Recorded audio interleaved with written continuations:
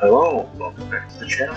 Brad Smith, Dale, and all met, and I'm here at the Wavecrest Tavern.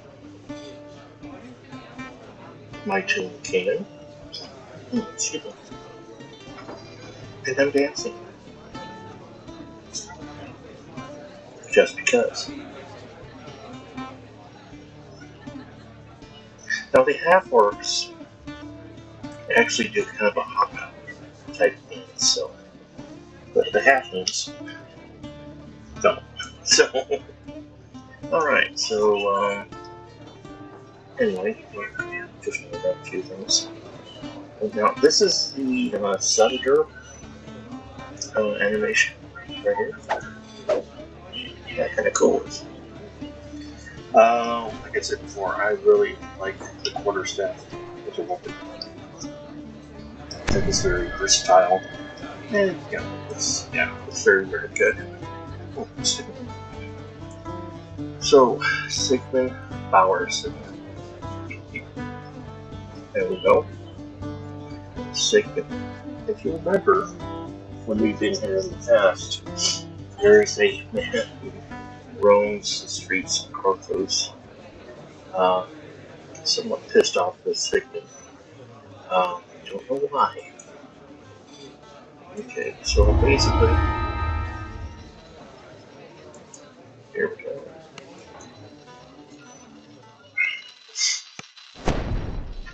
Basically, just that kill.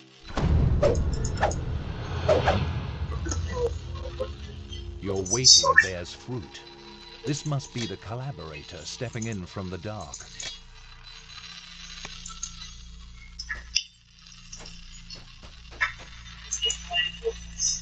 Okay. I don't think you really realize things now enough.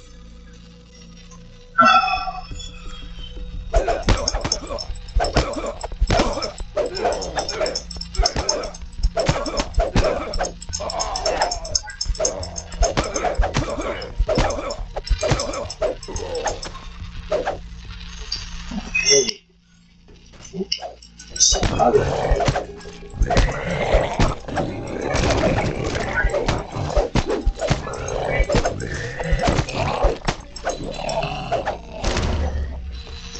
I think the thing with the quartersets, I think they may have a better chance of glancing blows.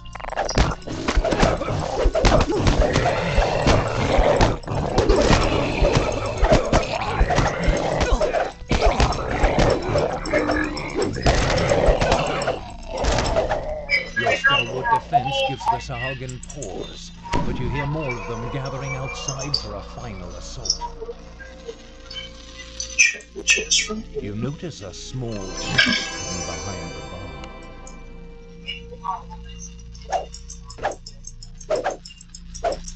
Alright. Come on.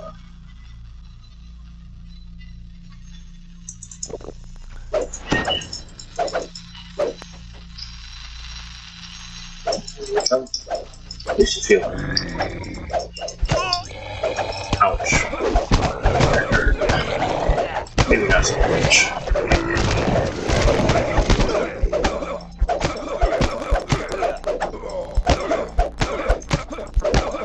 You have weathered the Sahagin storm.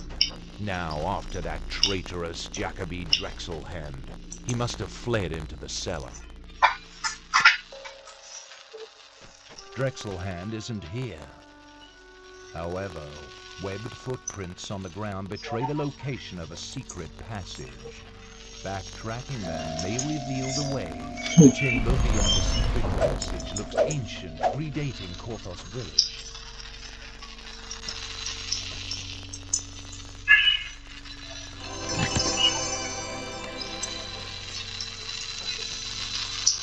Alright.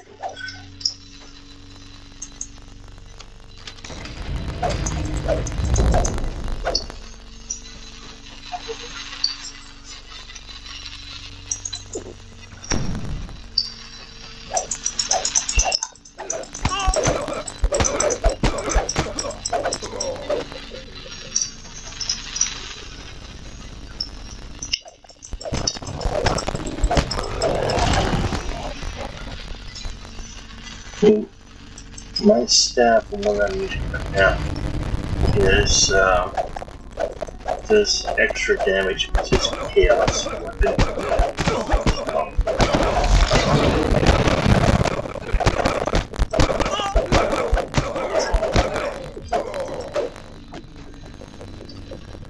Okay, let's get it.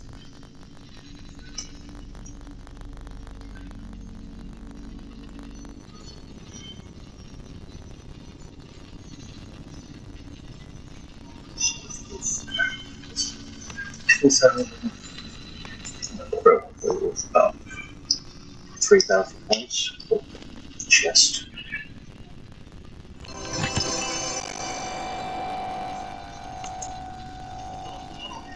I don't know if we will continue the Korthos quest.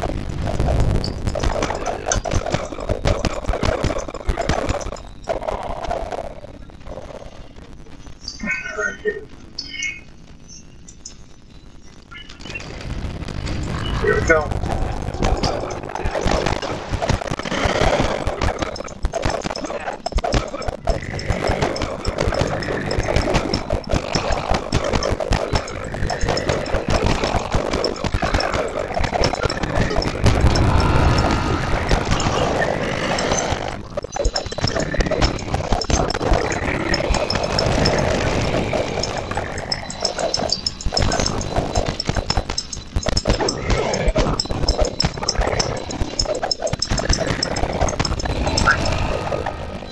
Okay. Where's my treasure?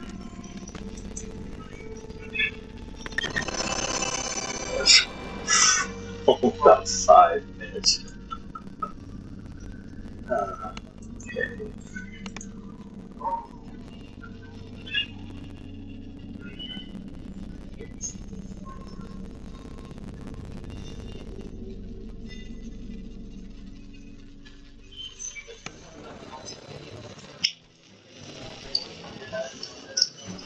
Okay.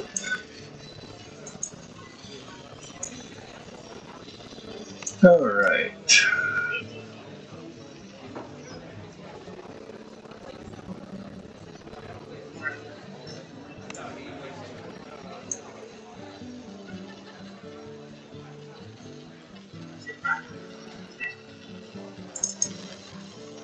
Your victories have made the village much safer, but only temporarily. It's time to take the fight to the Sahuagin, out in the wilds of Korthos Island.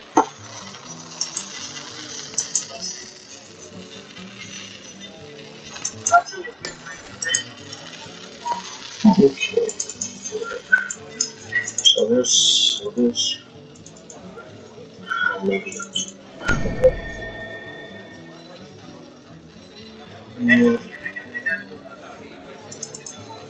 Not sell it. I'm not going to use anything like that as a weapon.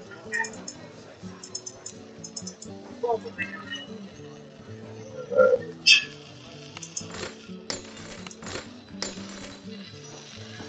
Alright. And another one. Stick this daughter to.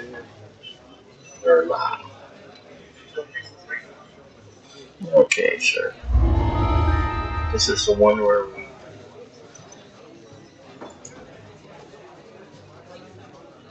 get a vintage bottle of Sully's grog, which gives us a starter cake, a dollar medicine, resurrection cake.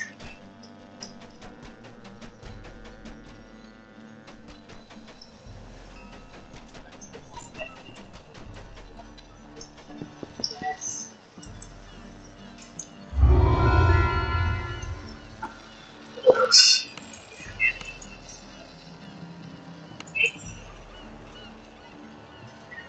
Yeah, right here.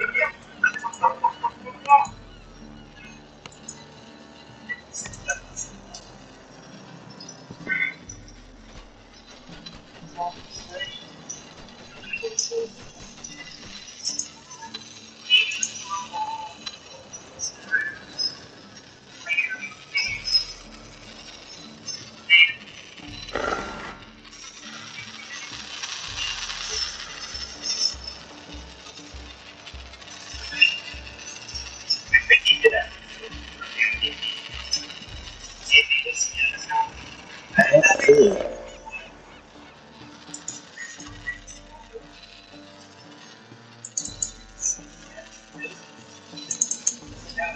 Going after this. Just go for some of this.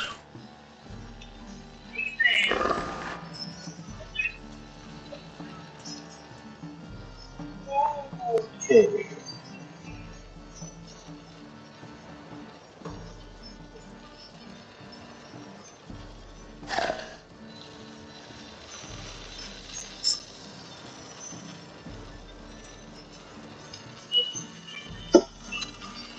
Alright.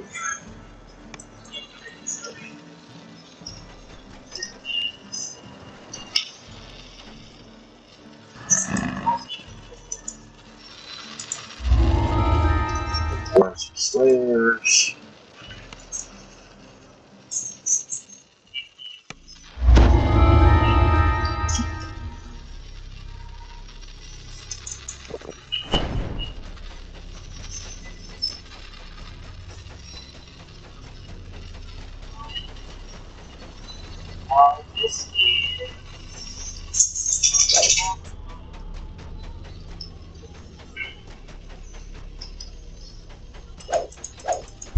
Double down. Oh, that's what I should have done. Should have fell down. I'll try that next time.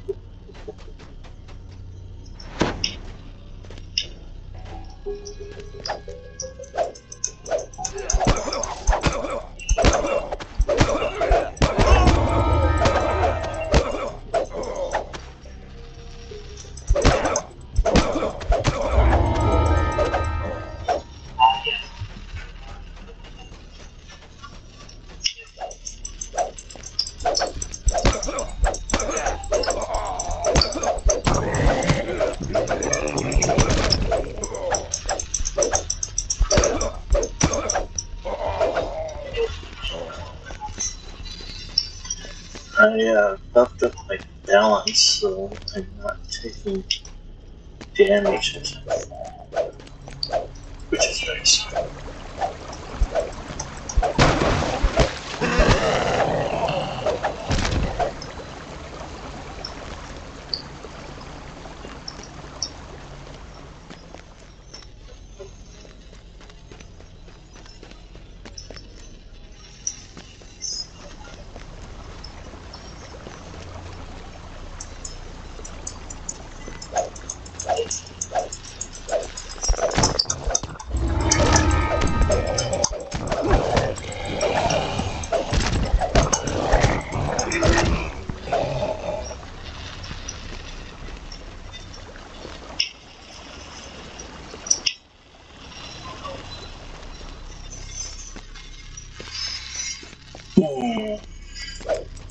Now this is something that always is puzzled me. Because the reason why it's snoring here in Korthos is because of the dragon that's been held hostage by a mind flayer, an ice dragon. And when you storm Misery's Peak, one of the things you do is you free the dragon from the influence of the mind flayer and all his weapons. You come across a makeshift camp. A scraggly dwarf sits on a log, trying in vain to keep warm. The problem is, supposedly, it's supposed to stop snoring. And I've never,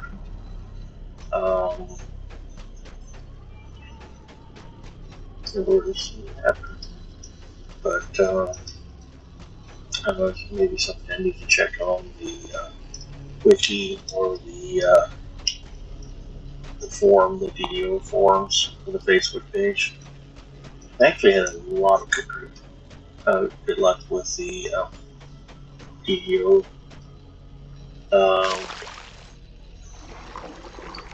Facebook page, Facebook group. I'll ask a question and I'll get an answer. Lately there was not so much in the forum, so I don't. This might be for more, you know, weary noobs, which is sacrifices to their evil god at this spell shrine. Not a rare.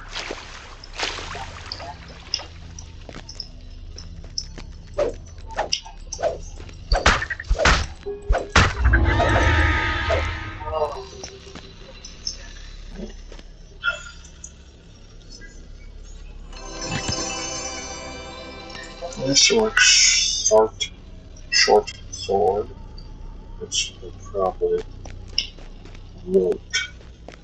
I'll tender trash it.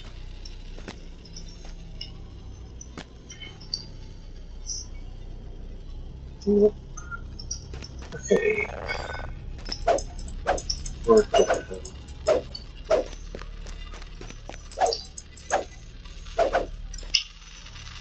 There's some wagon. I should think Salt Marsh Mansion is going for a summon base.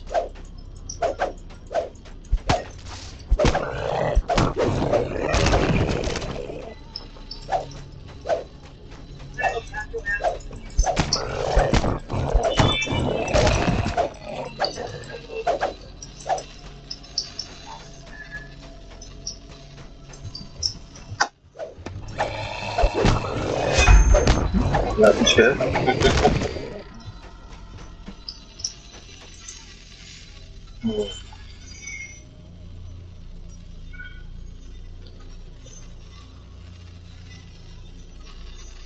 Thinking that it's explorers.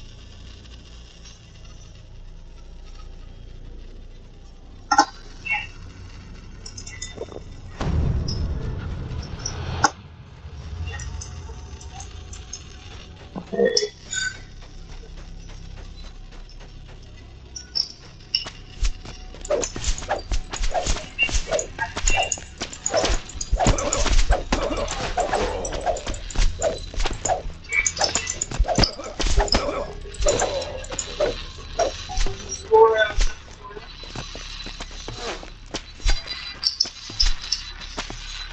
I do have the deflection enhancement.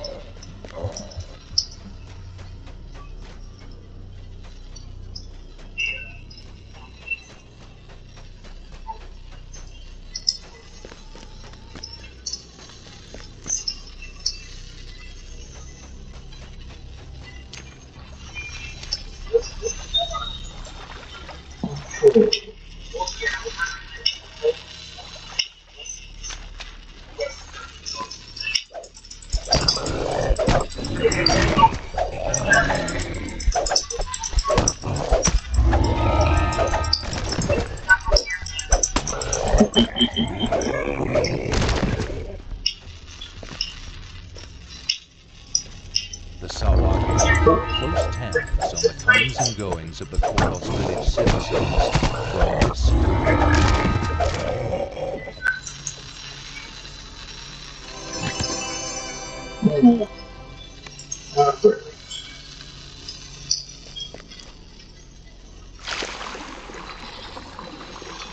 Look, it's snowing underwater. Okay.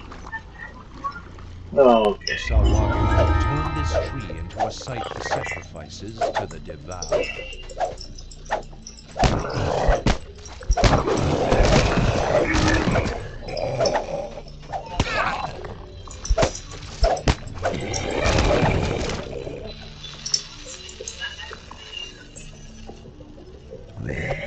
Crap. What is this double rig? It keeps missing. It keeps missing. And missing. And missing. Oh. Really? Feel it or not? Jerk.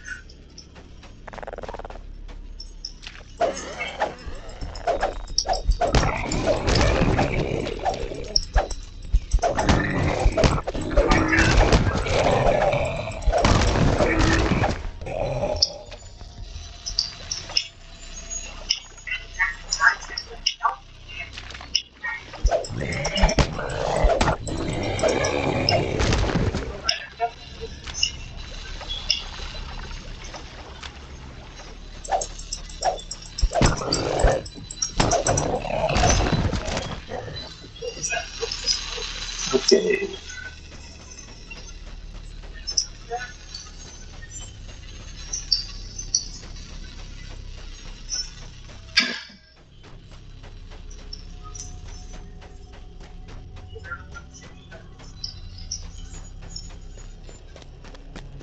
Here's Misery's Peak.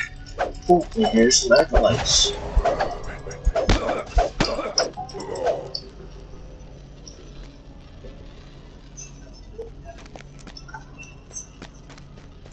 Devout occultists keep a watchful eye over the siege from this strategic location.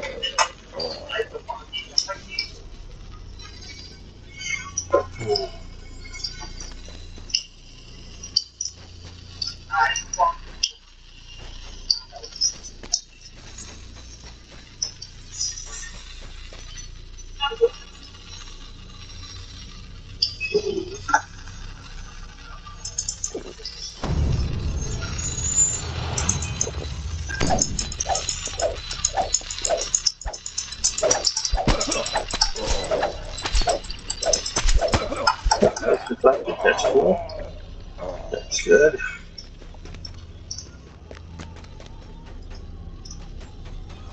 The rumbling sounds converge into a single body of water. Well, it's not what I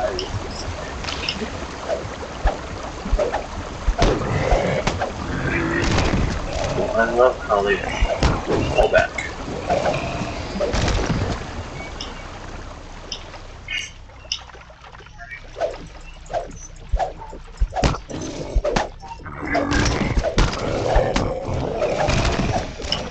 So it's going to be interesting doing a rogue, basically a rogue-based build of this. I mean, when I started years ago, I was pretty much, I had a rogue, and then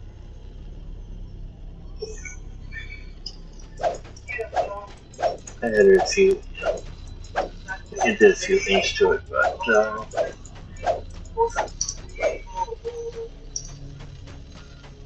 I haven't done anything in 50 years.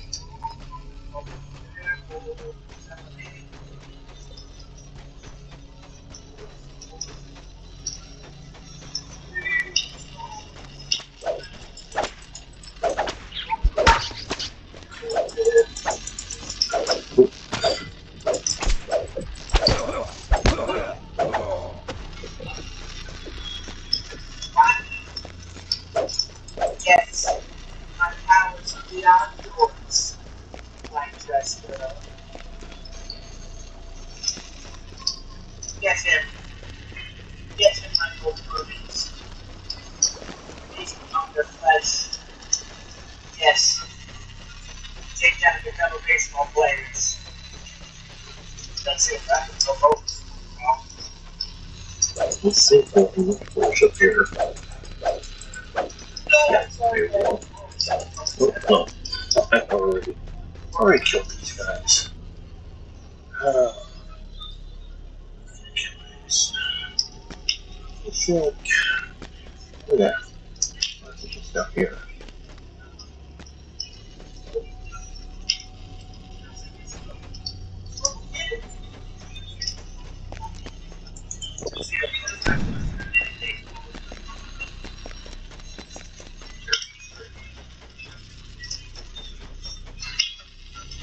Here we go.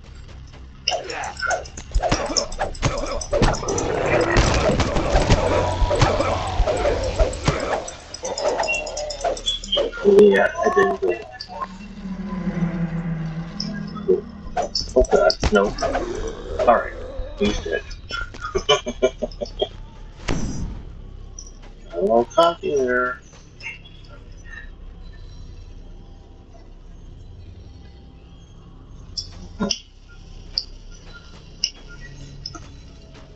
Here we go.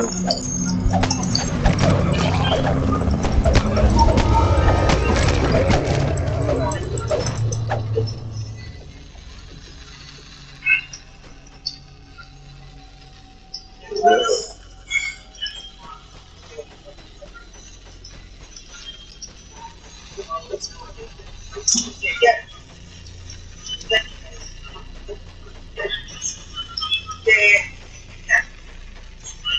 Furry.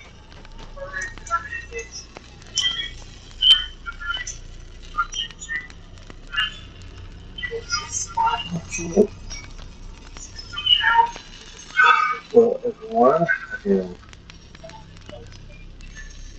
we'll sit down here, talk with this, the friendly dwarven peddler.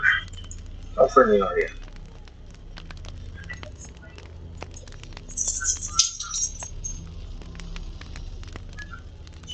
Sure, I smashed a bunch of this in with Matilda here. Okay, this is Matilda right here. Alright, so, that's it for right now. Thanks for watching, and I will see you all later.